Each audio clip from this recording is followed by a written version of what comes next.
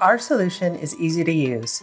Start by picking the area of the warehouse you want to scan and take the drone and accessories to that area using our cart.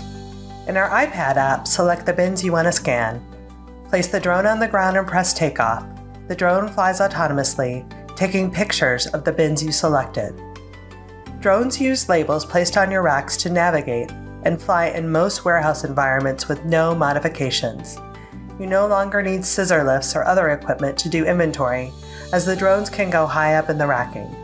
They fly without Wi-Fi, work in the dark, in coolers, and operate in very narrow aisles down to 5'4". The drone lands when it's done collecting data or when the battery is low. Swap the battery and launch to continue a mission, scanning 300 pallets per hour. Use the time while one drone is flying to launch a second drone, and while they're both flying, launch a third drone, enabling you to scan 900 pallets per hour.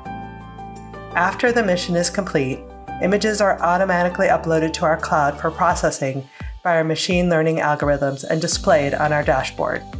Use our dashboard to view inventory matches, empty bins, and inventory exceptions, and search for missing LPNs.